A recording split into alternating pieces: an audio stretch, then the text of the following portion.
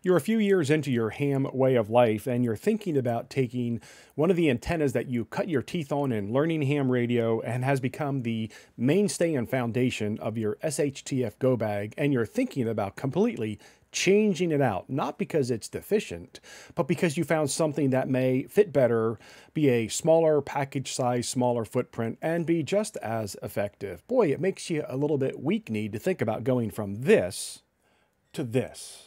The Gabil antenna GRA-7350T, small, compact, lightweight, 6 meter through 80 meter portable antenna. I've checked most of the boxes that I can up to this point. It can hear, it can transmit, it's lightweight, it's adaptable to many different situations.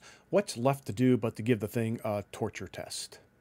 And that's precisely what we're going to do with the support of Gabil antenna. And what I mean by support is this: they have provided me with a new antenna and a new tripod for me to not just beat within an inch of its life, but by the time I'm done with it, it will be unusable. And here's why I'm doing this. I want to assure that when this goes into my SHTF communication go bag, I have the most reliable antenna that I can in the smallest size possible.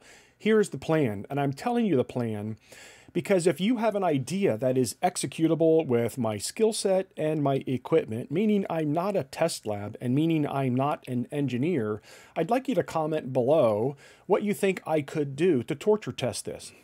First up, the 80 meter coil goes away. I have not used this in any of my testing. I have operated primarily on 20 meters and 40 meters, so that is what the test is going to include. I'm going to erect this on my back porch where I can keep an eye on it simply by looking out the window, and I'm going to subject it to the torture of an August summer in Tampa Bay, Florida.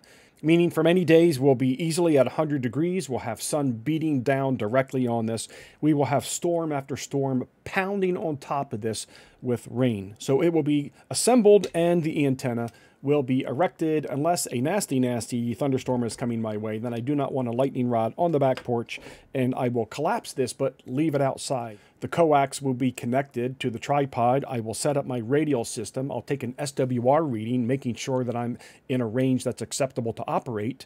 Then when I put the antenna with the expandable coil together and I put it on top of the tripod, it will just stay out there for 30 days straight. It will be subjected to all the weather extremes that the Tampa Bay, Florida area can give to it. At the end of that 30 days, I'll go back out and I will check my SWR and see if I am still in good shape.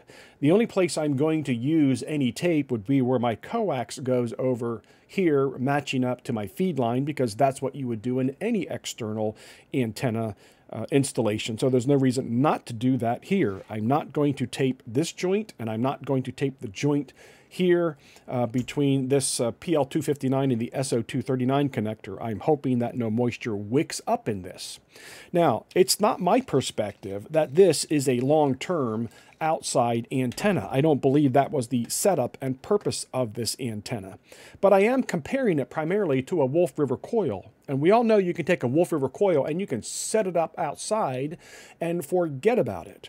This is going in my go bag for an emergency situation. If I truly find myself in a grid down SHTF situation, this thing won't be up 24/7 without my eyeballs on it, because I wouldn't want anybody stealing it or tampering with it.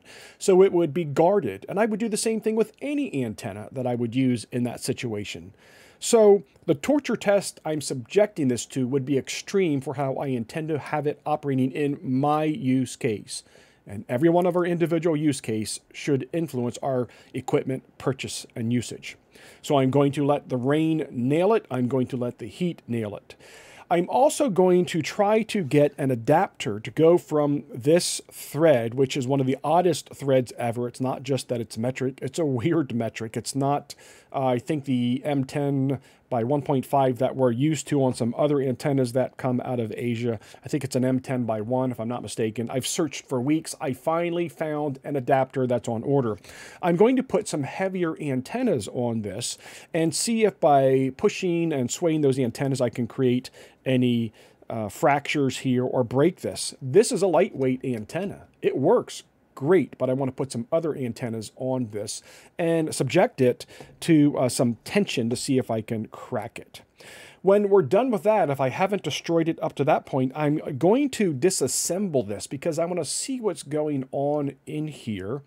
I want to see how this thing operates. That's not part of the torture test. That's part of my inquisitive nature to understand how it works. Then I'm going to put it back together, and then I'm going to try to somehow bend this as hard as I can with my hands to see if I can snap it. And of course, I'll do that with the rod fully inside, but also fully extended, because this rod collapsed is going to create plenty of support when I'm done abusing this and feel like if I crack it, smash it, etc., I've not done any harm to other tests. Then I'll extend this and see if I can crack this with my hands. If I can't crack it with my hands, I'm going to put it over my knee. If I can't get it to crack over my knee, well, then we'll take a tool to it, which at that point, you know, isn't a real life test. So that's what I'm going to do to it. I want to know that when this thing goes in my SHTF emergency communications bag, it's as reliable as it possibly can be. I'm thrilled with it so far. I just want to torture it and make sure it can withstand some abuse. If you have something else that you think would be a good, rational, reasonable test, please let me know in the comments below. If I agree with you and I'm capable of doing it, we'll add it to the torture test. I'll be back to you in 45 days after I'm done doing all the videoing and the torture testing and the final video taping and cutting, tell you my findings and see if we can all agree this is a good option for us.